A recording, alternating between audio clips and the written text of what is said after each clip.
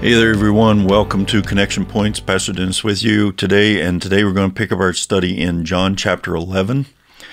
And we're going to finish up the chapter today just with some couple of paragraphs here to finish it up. We've been talking about where Jesus raised Lazarus from the dead and how the Pharisees and the chief priests came together in the Sanhedrin, and they're conspiring against Jesus to figure out how to get rid of him, how to put him out of the picture, because too many people are beginning to follow him, and they're concerned that this is going to get the attention of the Romans, and it's going to create problems for them, and it's going to cause them to lose their power and authority in the culture, and they're ignoring completely the power of God.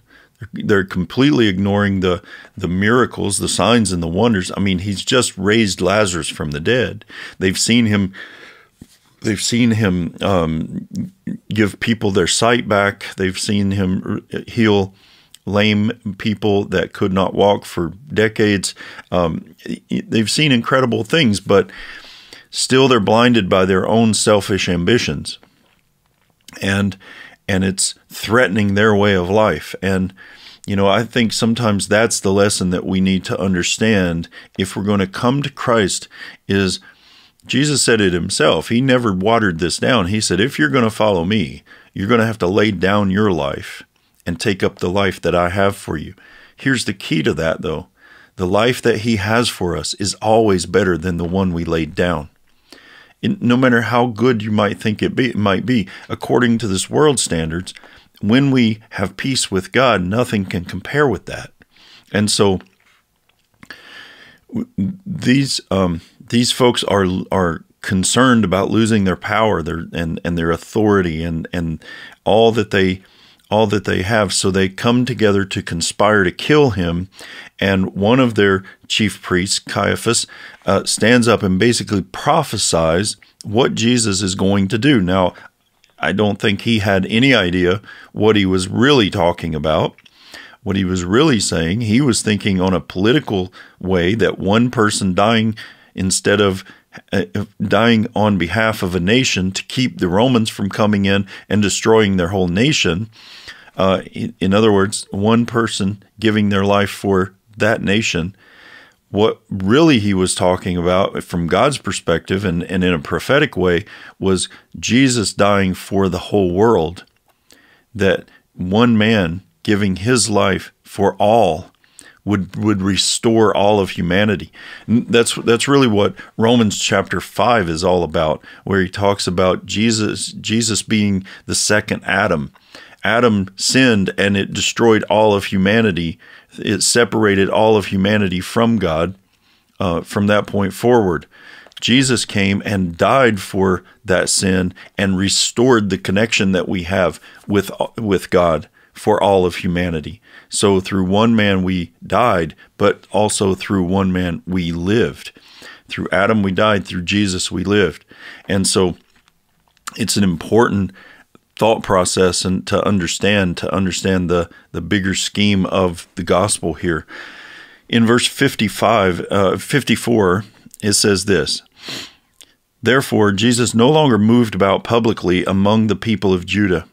Instead, he withdrew to a region near the wilderness, to the village called Ephraim, where he stayed with his disciples.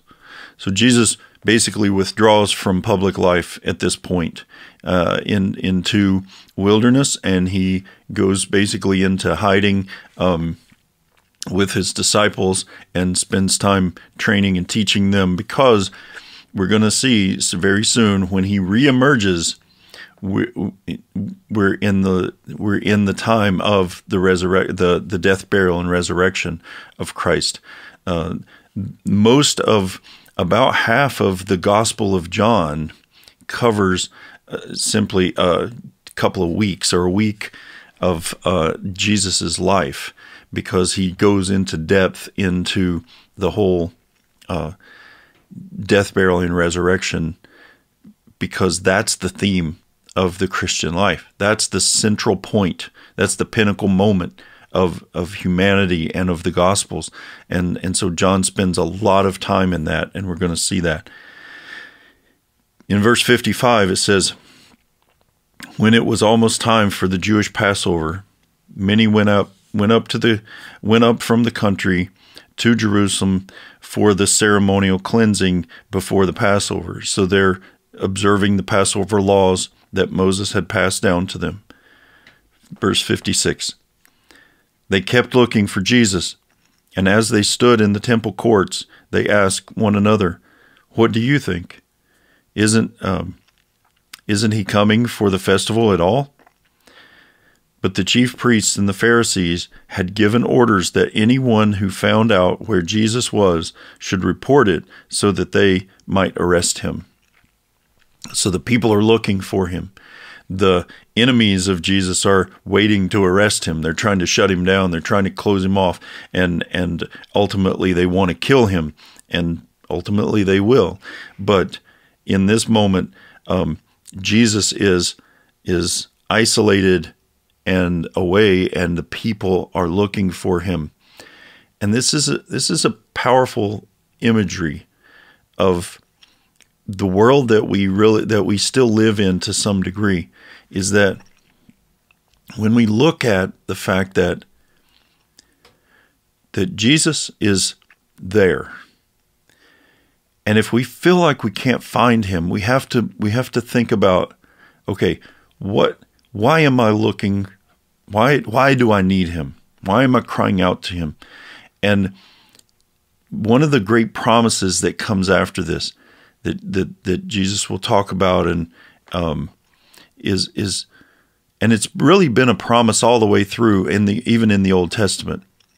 God said, "If my people will humble themselves and pray and seek my face and turn from their wicked ways, then I will heal their land. Then I will show up. Then I will reveal myself." He says in another place, "If you love me and seek me with all your heart, then you will find me." You see, sometimes we need to need God enough to work hard at seeking him, to put everything else aside, put everything else away, and not just come to God when it's convenient for us, but to come to him because we are desperate and hungry and thirsty. And one of the Beatitudes, blessed are the hungry and thirsty, for they will be fed, they will be satisfied, they will be taken care of. When we come hungry and thirsty, that's when I think God really shows up strong. And so I would just invite you to think about that. What areas do you really need God to show up in your life right now? What are the areas that you're just really hungry and thirsty? You're just really starving for a touch from heaven, a touch from God to reach into your life and to make a difference. I would just say focus on that and lean into that, because the enemy's out there trying to keep us separated, trying to shut Jesus down, trying to keep us from our hope and keep us from the answers that he has for us. But he's not going to win. He didn't win here. He's not going to win now. He's already been defeated. And it's in that defeat that we have our victory, because we know that if we call upon his name, we will be saved. He will show up. And I don't mean that just to be saved from hell so that we go to heaven when we die. I mean, we will be saved in whatever circumstances we are in currently, that Jesus can show up and make a difference, and he will. His promise is true. So let's pray together. Father, we thank you for this promise, this opportunity to see what it looks like to need you and to want you and to be hungry and thirsty for you. And we just ask, God, that you would help us in that moment of needing you to set everything else aside and to focus in intently on you. In Jesus' name, amen. Amen. Thanks for being with me, everybody. We'll see you soon.